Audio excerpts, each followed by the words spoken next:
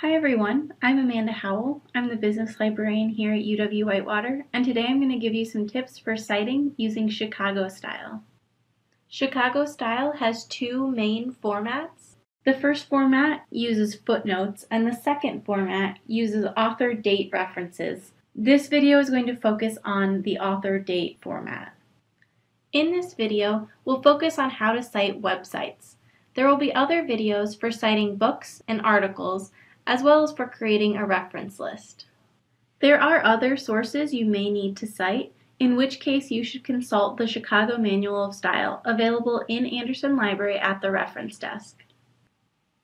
It's important that you give credit to others for the work that they've done so you can avoid plagiarism. Not doing so, intentionally or not, is misrepresenting your own work and may result in serious academic and legal ramifications. This slide outlines how to create a citation for a website. This is probably the most difficult citation to create because the information is hard to find, if it exists at all. It's important to remember that if you cannot find all of the information needed to create a citation, it becomes hard to validate that you are in fact using a reliable source.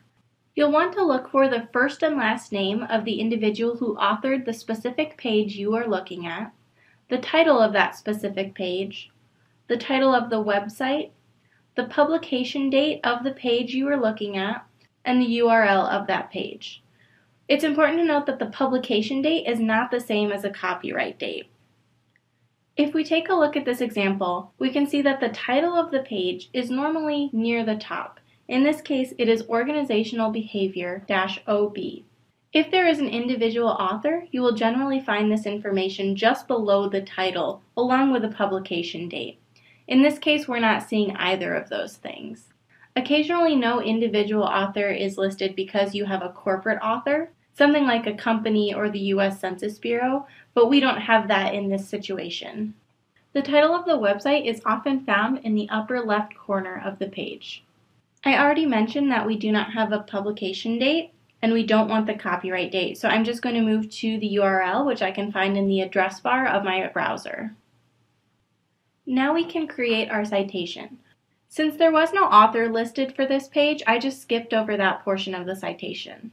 Because I also did not have a publication date, I put an access date, so the date I actually visited this page. When you create your in-text citation, you're not going to use the access date as the date that goes in your reference. You're going to put ND for no date. This page contains some other useful sources you might want to check out if you get stuck as you're creating your citations. Please feel free to contact me if you have any questions about citing sources using Chicago style.